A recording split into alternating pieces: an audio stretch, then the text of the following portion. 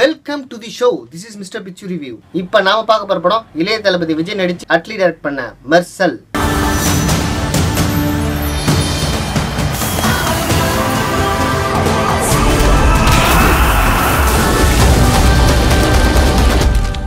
இந்த படத்துக்கு ஆன்லைன் ரிவ்யூவர்ஸ்லாம் என்ன ரிவ்யூ கொடுத்துருக்காங்கன்னு பார்க்கலாம் வாங்க.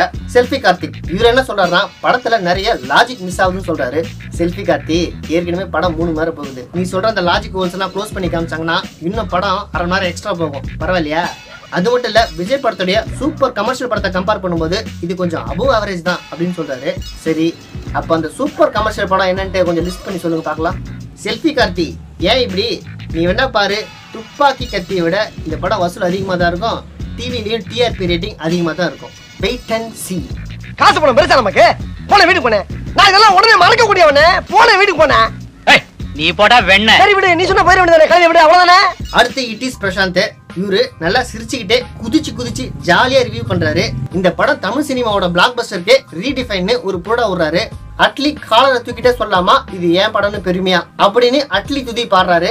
10வது கடைசி அவரே நான் பொட்டி வாங்கிட்டேன் தான் அப்படின்னு அவரே ஒத்துக்கிட்டாரு. அதனால இதுக்கப்புறம் அவர் என்ன சொல்றது? இருந்தாலும் இது ஒரு பிளாக் பஸ்டருக்கு ரீடிஃபைன் அப்படின்னு சொல்ற மாதிரி இருந்தா அப்ப பாகுபலியை பிரேக் பண்ணிடுமா? அப்படிலாம் கிடையாது. இது ஒரு சூப்பர் ஹிட் படம். கண்டிப்பா எல்லாரும் என்ஜாய் பண்ணலாம்.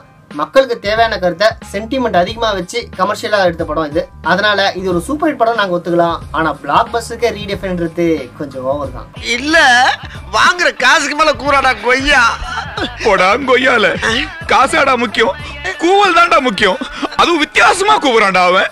மிஸ்டர் ப்ளூ ஷர்ட்டை மாற என்ன சொல்றாருன்னா, பழைய படத்துல இருந்து சீன்ஸ் உருவி புதுசா ஒரு பழைய படத்தை எடுத்திருக்காங்கன்னு சொல்றாரு. கரெக்ட் தான், ஒத்துக்கிறோம். அப்புறம் ஃபேஸ்புக்கு ட்விட்டர்ல வந்த பழைய பஞ்ச் டைலாக படம் ஃபுல்லா வசனமா சொல்லியிருக்காங்கன்னு சொல்றாரு. அதுவும் ஒத்துக்கிறோம். படத்தோட கதை ரொம்ப பழசு, ரொம்ப லென்த்தா இழுவியா இருக்கு. இந்த பழசையும் இழுவியும் கொஞ்சம் பொறுத்துக்கிட்டா இந்த படத்தை ஒரு தடவை பார்க்கலாம் அப்படின்னு படத்துக்கு ஏதோ பிச்சை போடுறாரு. அந்த அளவுக்கு இந்த படம் மோசமா இல்ல. நீங்க தான் பாக்கிறதுக்கு ரொம்ப மோசமா இருக்கீங்க. அடி பல்லகளெல்லாம் உடைச்சு போடுவேன். படிக்க தெரிஞ்சா படி, தப்பு தப்பா படிச்சு அடி வாங்கி சாகாத சொல்லிவிடுவாங்க. இந்த படம் யாரும் போனா போகட்டுன்னு சலிச்சிட்டு ஒன்றும் பார்க்கல. பெரும்பாலான ஆடியன்ஸ் நிச்சயமா ரசிச்சு தான் பாக்குறாங்க. அதான் உண்மை. சோ மரன், ஏன் இந்த வேலை?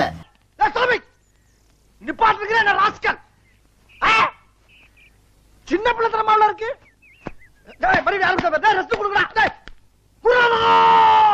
அப்புறம் மிஸ்டர் கோடாங் என்ன ரிவ்யூ பண்ணிருக்காருன்னா, இந்த படத்துல பெரிய காமெடி சீன்ஸ்லாம் ஒண்ணும் இல்ல.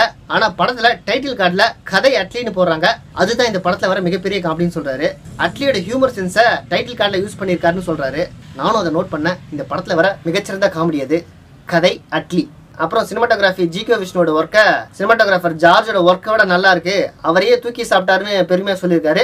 அது உண்மைதான். அப்புறம் 40 வருஷம் சினிமாவில் எல்லா டேரக்டரும் செஞ்ச இட்லியை பூரா பொறுக்கி தூள் தூளா உதுத்து உப்புமா பண்ணி அதை விஜய்ன்ற பிளேட்ல போட்டு பரிமாறி இருக்காரு அட்லி அப்படின்னு சொல்லியிருக்காரு. அதுவும் உண்மைதான். அப்புறம் பரிமாறின பிளேட்டால தான் இந்த படம் தப்பிச்சுன்னு வர சொல்றாரு. அது உண்மை கிடையாது.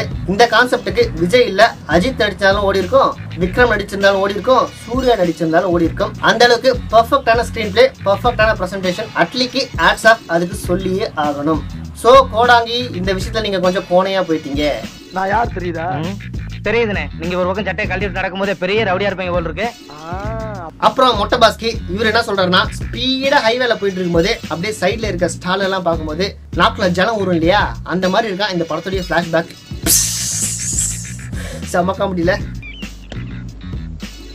நாட்டுல எவனுக்குமே விவரம் பத்தலடா. அப்புறம் ஏஆர் ரஹ்மானோட சாங்ஸ் தீபாவளிக்கு வந்த ஸ்வீட் பாக்ஸ்ல இருக்க அல்வாமா இருக்கான். என்ன யார் நடத்திட்டு இருக்கீங்க? அப்புறம் அட்லிக்கு ஒரு மெசேஜ் சொல்லியிருக்காரு. அது என்னன்னா, கிட்டா செரிஸ் இன்ஜீரியஸ் டு மூவிஸ் அப்படின்னு சொல்லியிருக்காரு. இதெல்லாம் இந்த படத்துக்கு ரிவ்யூ பண்றாரா இல்ல அவரு சுத்தி இருக்கிற அந்த மொட்டை குரூப் ரிவ்யூ பண்றாரான்றதே தெரியல. விஜயோட பிளாஷ்பேக்கை பார்த்த உடனே அவருக்கு நாக்குல ஜலம் ஊறுதான். தப்பு பண்ணிருந்தா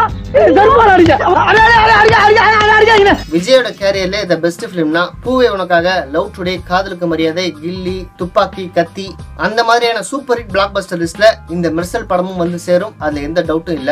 படம் ரிலீஸ் ஆகி எல்லா பக்கமும் ரொம்ப நல்லா போயிட்டு இருக்கு. எந்த பக்கம் பார்த்தாலும் நிறைய பாசிட்டிவ் ரிவ்யூஸ் தான். இந்த படத்தோட கதையை பாத்தீங்கன்னா, இலவச மருத்துவம், அதுவும் சரியான நேரத்துக்கு அந்த நோயாளிக்கு போய் சேரணும். விஜய் 5 ரூபாய்க்கு வைத்தியம் பாக்குற டாக்டர் ஏன் மருத்துவத்தை இந்த அளவுக்கு சோசியல் சர்வீஸா எடுத்து பண்றாருன்னு டீடைலா பார்த்தா ஒரு பயங்கர சென்டிமெண்ட் உள்ள ஒரு பிளாஷ்பேக்கை காட்டுறாங்க.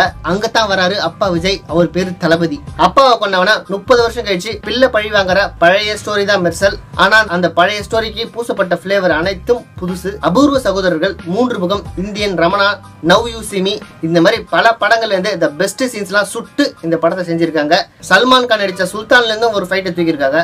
தமிழ், தெலுங்கு, ஹிந்தி, ஹாலிவுட்னு அட்லி எந்த இடத்துலயும் பாரபட்சமா பார்க்காம நல்லா பார்த்து படத்தை செஞ்சிருக்காரு. நல்லாவே செஞ்சிருக்காரு. விஜயோட கேரியர்ல தி பெஸ்ட் ஆக்டிங்னு இந்த படத்தை சொல்லலாம். இது வரைக்கும் மக்கள் மனசுல இளைய தளபதியா இருந்த விஜய் எப்படி தளபதியா அடி எடுத்து வைக்கிறாருன்றதுக்கு இத்தனை வருஷத்தோட விஜயோட எக்ஸ்பீரியன்ஸ், அவர் பண்ற எமோஷன் சீன்ஸ்ல ஆடியன்ஸை கண் கலங்க வைக்கிறாரு. அந்த அளவுக்கு விஜயோட படத்துல இது ஒரு பெஸ்ட் ஆக்டிங் சொல்லலாம். விஜயோட ஃபேன்ஸ்க்கு மட்டும் தான் தெரியும் அவர் சென்டிமெண்ட் சீன்ஸ்ல எந்த அளவுக்கு ஸ்கோர் பண்ணுவாருன்னு. படத்துல வர ஒரு 3 பாட்டுக்கு டான்ஸ்ல பட்டையை கிளப்புறாரு விஜய். டெக்னிக்கலா ரொம்ப ஸ்ட்ராங்கான படம். குறிப்பா ஜி.கே. விஷ்ணுவோட சினிமாட்டோகிராஃபி சொல்லலாம். S J. Surya as usual கலக்கிட்டாரு. Nithya Menon யாருமே எதிர்பார்க்கல. என்னதான் சமந்தா, காஜா அகர்வாலுக்கு பெரிய மார்க்கெட் இருந்தாலும் ஆக்டிங்னு வந்தா நித்யா மேனனுக்கு இவங்கெல்லாம் கால் வச்சு கூட ஆக மாட்டாங்கன்னு மக்கள் அனைவரும் கண்டுபிடித்து விட்டார்கள். அந்த அளவுக்கு ஒரு மெச்சூர்டான பெர்ஃபார்மன்ஸ் நித்யா மேனனுக்கு. என்னதான் படத்தை வர டாக்டர் விஜய் சீமான் பேசுற டயலாக் எல்லாம் பேசினாலும் இந்த படத்தோட பிளாஷ்பேக் ஒரு 1/2 hour இன்ட்ரோலுக்கு அப்புறம் வருது. அதுதான் இந்த படத்தோட மொத்த ஸ்ட்ரென்த். அதுல 2 ஃபைட், ஒரு சாங், லவ் சீன்ஸ், எமோஷனல் சீன்ஸ்னு மொத்தமா சேர்ந்து மெர்ஜ் பண்ணி பக்கா பேக்கிங்கா இருக்கு அந்த பிளாஷ்பேக் சீன்ஸ். அந்த பிளாஷ்பேக் போர்ஷன் மட்டும் ஆடியன்ஸ் எத்தனை தடவைனா பார்ப்பாங்க. ஈவன் டிவியில போடும்போதும் அந்த பிளாஷ்பேக் சீன்ஸுக்குமே ஒரு தனி மவுஸ் இனிமே இருக்கும் பாருங்க. அந்த அளவுக்கு யாருமே எதிர்பார்க்காத ஒரு புதுவிதமான ஆக்டிங் விஜய் நடிச்சிருக்காரு. விஜயோட கெட்டப் அந்த ஆக்டிங்ல பார்க்கும்போது நமக்கு முரட்டுக்கால ரஜினி, தேவர் மகன், விருமாண்டியில வர கமலை ஞாபகப்படுத்தும். என்னதான் பழைய படத்தை நிறைய ஞாபகப்படுத்தினாலும் அதெல்லாம் இந்த படத்துக்கு மிகப்பெரிய பிளஸ் தான். பெருசா என்ஜாய் பண்றாங்க, ரசிக்கிறாங்க. ஓவராலா பாத்தீங்கன்னா இது எல்லா ஜனங்களுக்கும் பிடிக்கிற ஒரு ஜனரஞ்சகமான படம் தான். சோ இந்த படம் ஷூர் ஹிட். இந்த படத்துக்கு டிக்கெட் ரேட் 200 ரூபாய்க்கு எவ்வளவு கொடுக்கலாம்னா இந்த படத்துக்கு 200 ரூபீஸ்க்கு தாராளமா 200 ரூபாய் கொடுக்கலாம். அந்த அளவுக்கு ஒரு ஒர்த்தான படம் தான் இது. விஜய் ரசிகர்கள் இல்லாத ஜெனரல் ஆடியன்ஸ்க்கு இந்த படம் ஒரு விருந்து தான். அப்பனா விஜய் ரசிகர்களுக்கு எப்படின்னு பாத்துக்கோங்க. அடுத்த படத்தில் சந்திப்போம். மிஸ்டர் பிச்சு.